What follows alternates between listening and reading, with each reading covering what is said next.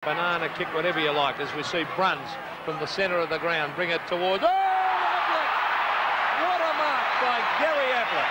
Don't ever present yourself as Ablett or to Ablett as a ladder, because he'll take every advantage. He'll take steps to use it. The kick by Ablett. His 7th possession, up toward goal. It's through for goal. Clever knock away to Paul Couch.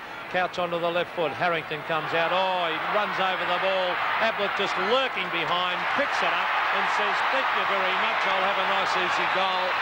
And that's where he should have gone.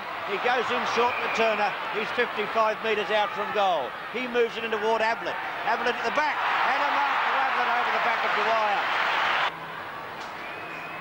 9 kicks to Ablett as he fires a goal. He is a great kick, and that's his 3rd goal. He drummed to Couch. Couch with a short one. He's found Ablett, I think. Yes!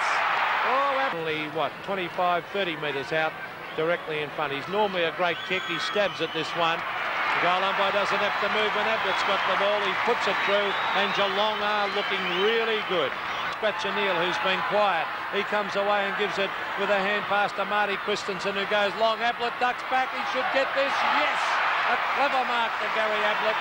15 metres out, directly in front. Had 4 opponents, by the way, for today. Well, he's proven he can get it. It's the 5th goal coming up.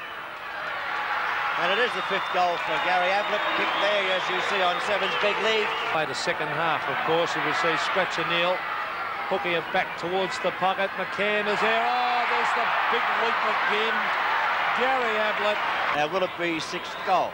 He has 5 to his credit. He's only 35 metres out. The umpire's indicated it's a goal to Ablett. So, great performance by Gary Ablett up in